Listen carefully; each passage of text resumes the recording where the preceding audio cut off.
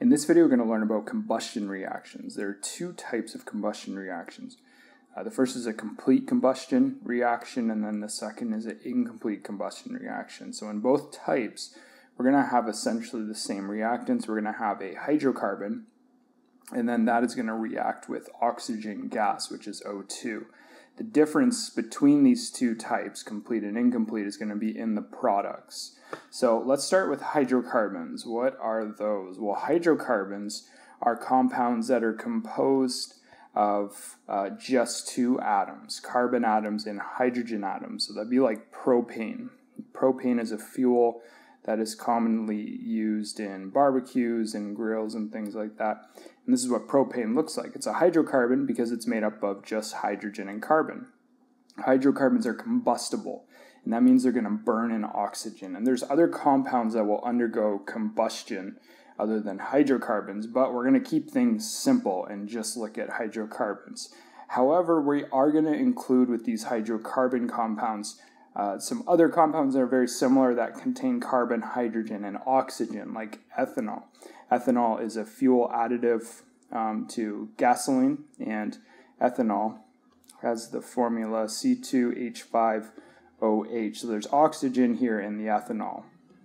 But ethanol is going to combust just like another hydrocarbon. We're going to end up with the same stuff.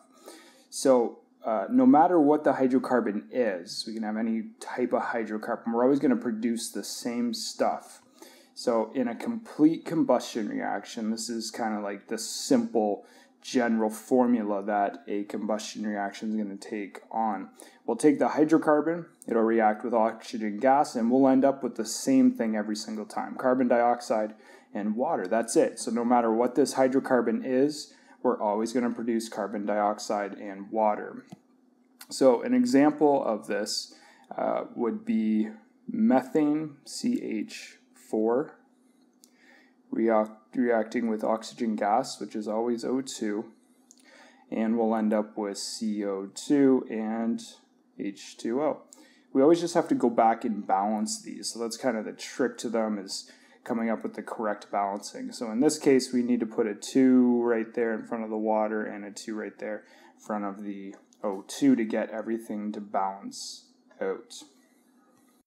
We could try another example here. This time, let's see how ethanol would combust. So here's ethanol reacting with O2. And of course, it's going to produce CO2 and H2O. So this is a complete combustion reaction. Then we just have to go ahead and balance it. So we'll put a 3, a 2, and then a 3 to get everything to balance out. So there is our complete combustion reaction. We just made carbon dioxide and water. So what about incomplete? Incomplete means that the reaction wasn't completely efficient, and so we've made some impurities along with the carbon dioxide and water. And generally those impurities are going to be soot, and that soot is just made up of carbon atoms and carbon monoxide, which is CO. So now these are in addition to the carbon monoxide in the water. Now some people, when they write incomplete combustion reactions, they include both the carbon monoxide and the carbon along with the CO2 and H2O, but some people just don't worry about the C part. They just say, well, it's incomplete, we're going to just add carbon monoxide to the product side. So again, these would both be on the product side. So let's look at what that looks like by taking methane here and doing an incomplete combustion. So still going to make CO2 and H2O, but then we're also going to produce carbon monoxide. And so this is going to create a little bit of a challenge in balancing. So be patient with these ones as you balance them. In this one, in this case, I'm going to put a 4 out front, and then a 7 here, and then a 2, and then an 8, and then a 2, and that's going to be balanced.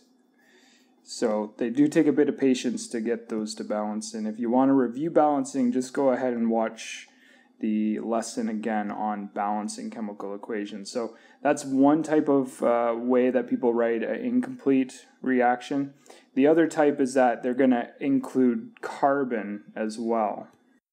And so you can see the difference here is I just added that carbon to represent that soot that's produced. So again, balancing is a bit of a challenge. For this one, we would put a 4 and a 6 there, and then an 8 in front of the water, and a 2 in front of the carbon monoxide, and we get everything to balance out. So that is complete and incomplete combustion reactions.